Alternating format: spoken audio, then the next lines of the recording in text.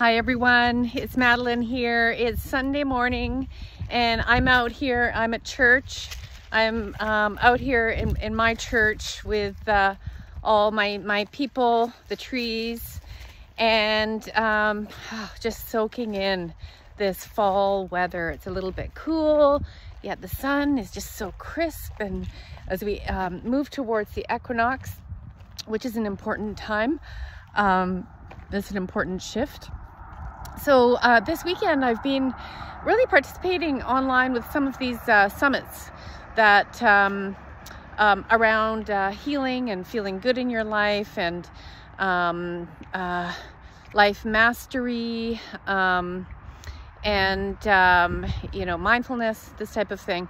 And what I've really noticed is that almost all of the guest speakers are speaking about love and compassion and self-love and embracing yourself, and all these places that they really are the end point. I mean, there isn't an end point, but you know, this is where we want to end up.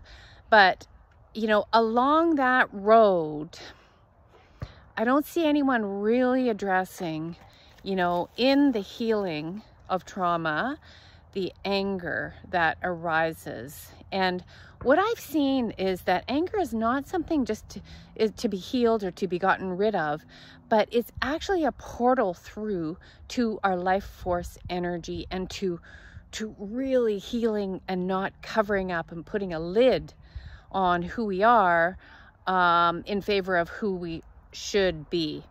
So anger can often be a covering, a protection for heartache and heartbreak that we've had in our lives, for disconnection, of severing from perhaps our loved ones or the earth, that we really are reclaiming this wholeness.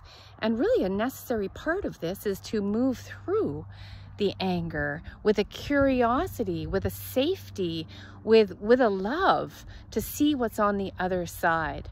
And that is, you know, it's really embracing our belly, our womb, the lower parts of our body that have been disconnected and shamed. And through that portal, being able to rise into our heart, into our voice, into our higher self. And a lot of the teachings over the last, you know, decades have been about mindfulness, about, you know, the higher self, you know, the third eye chakras. But really, life exists in the body. And for women, this, you know, coming into our womb space, into our root of safety, is really sometimes the place you just want to sit and stay. And naturally, you'll rise in through to love in your heart. But for as long as you're protecting heartache and heartbreak, you know, there's more of a forced move into your heart and love. And that can really be a huge bypass of your humanity. So there's my words. There's my sermon from church this morning. Let's really move into our humanity, into our body, into our root, into our womb, and move from there. And that for me is when things really started to move and shift.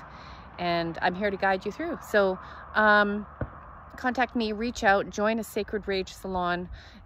You know, can be one of the most transformative things that you can do right now. All right, take care and all the best in your own healing. Bye for now.